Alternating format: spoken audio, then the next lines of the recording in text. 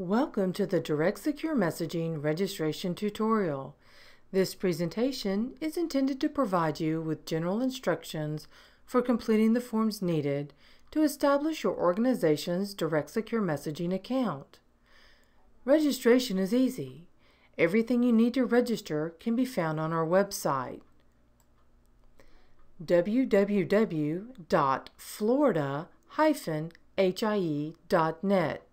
That's florida-hie.net.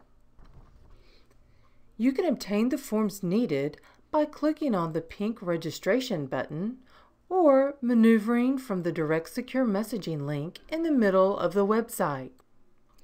From this page, you can retrieve the two needed documents: the identity verification and registration forms. We also strongly encourage registrants to review the Direct Secure Messaging subscription agreement, participation terms and conditions, and security best practices prior to registration. When users log in for the first time, they will be asked to accept these agreements electronically. The Identity Verification Form. As part of the vetting process, an authorized representative from your organization will need to complete the Identity Verification Form. This is a two-page document. The authorized representative must be the medical director or an officer director of the organization. The first page of the form is where the organization's authorized representative would provide identifying information. The authorized representative's Florida driver's license number and either their Department of Health license number, or in the case of organizations that do not have a license number, the FEI-EIN number is required. This is also where the authorized representative can designate someone else to act as the organization's point of contact. The point of contact is responsible for making sure that only appropriate staff have Direct Secure Messaging accounts. They are designated the role of adding new users and deleting users that no longer should have access to the service.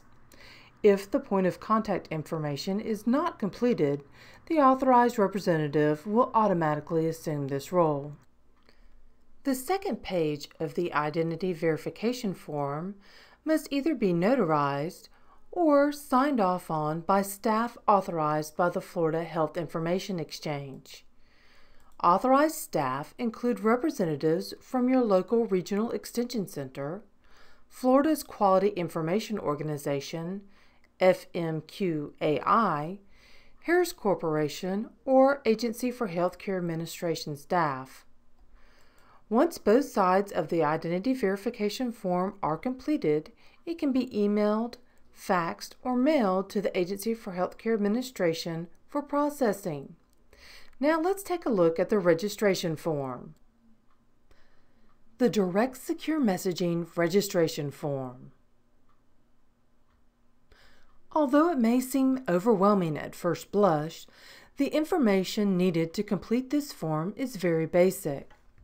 The Direct Secure Messaging Registration Form is a simple spreadsheet that is used to obtain information needed about the registering organization and any individual users associated with the organization.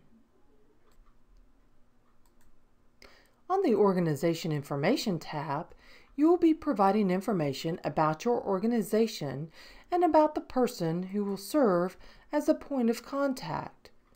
You will notice that the form asks for the basic organization information: the organization type, name, primary taxonomy, license number and MPI number, desired username for the organization, and point of contact information, which includes their name, credentials, and the physical and billing address for the organization. An example of the type of response that is needed is provided directly on the worksheet. The Users tab is where you would list all individuals in your office or organization that need Direct Secure Messaging accounts. The first section of the Users tab provides a drop-down menu that allows you to select the type of user you are registering. For users that are licensed providers in the state of Florida, doctors, nurses, physical therapists, etc., you will need to select Provider.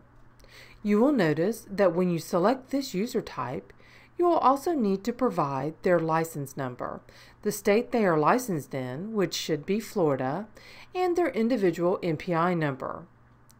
Just like the Organization tab, you will also need to provide the individual's provider taxonomy and their desired username. You will also need to provide some other basic information like their name, credentials, title, and physical address. If the individual is not a licensed provider, select the user type that best describes them in the drop-down menu. For these individuals, you would select one of the taxonomies that best describes the user's general function. For example, an office manager at a physician's office would select provider staff for their user type and provider staff individual for their taxonomy.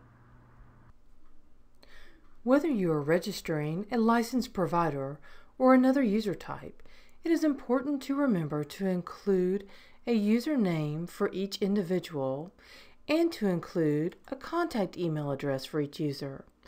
This email is used to communicate to the registrant their initial login information and to provide assistance in the case of a forgotten password.